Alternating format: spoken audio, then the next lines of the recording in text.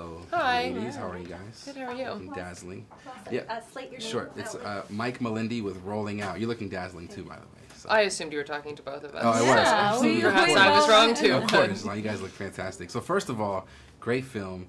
You know, what's something that you were able to learn from Arnold? I mean, he's a guy who's got an amazing, incredible work ethic. Is there anything that you kind of just noticed and could appreciate and kind of just respected from an actor's point of view?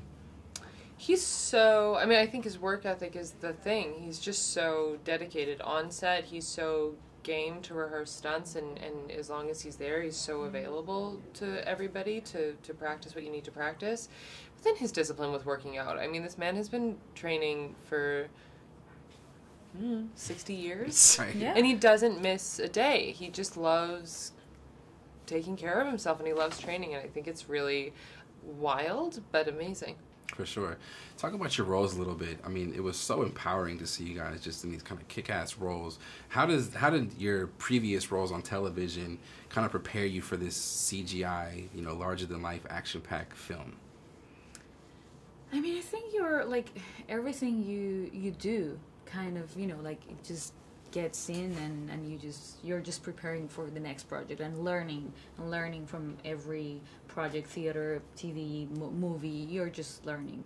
I think this is an action movie. It's my first, you know, like Hollywood movie, but also an action movie. So I think it's a new language I need to learn, and that was the challenge for me doing this movie, you know, like to know and imagine many things, but also to work with the previs and the director, and you know, it was all the training and the stunts, and it was a whole new world, but that was exciting. Absolutely.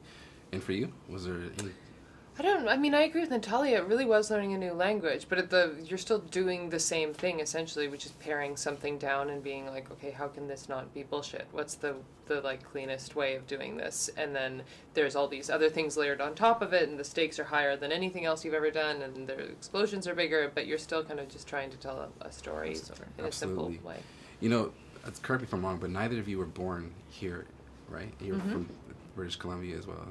So, I mean, just knowing where you've come from to knowing that you're here now, kind of living this American dream, is it everything that you thought it would be? And do you feel like that, you know, the sky is the limit? Or do you feel like that there's some limitations that you have to kind of, and barriers that you're coming across, just given the fact that you're coming from another country?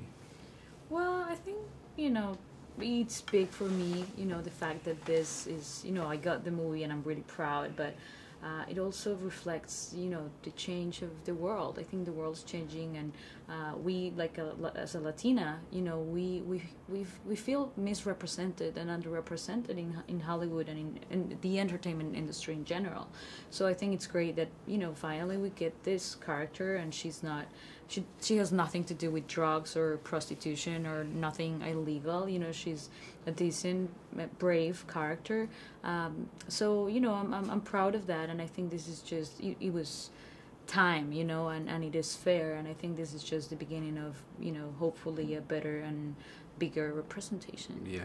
How proud do you feel like Colombia is of you? I mean, coming from Lady La Vendetta Rosa to here, I mean, do you get like a warm, receptive welcome when you go home? I mean, like, what kind of feedback do you get from the people of Colombia? Yeah, I feel like I went to the World Cup. You know, like we Colombians or Latinos in general, we are so passionate, and I feel there's a collective feeling of faith or hope. You know, it's just like, yeah, if she made it, like, we can all make it, whatever. It doesn't have to be a Hollywood movie, it can be whatever, but I think it is really beautiful and great for me to have that feeling of, you know, like, it's not only me, it's just the whole country. For sure, for sure. Well, thank you again for your time. We look forward to more of your work in the future. Thank you. You guys take care.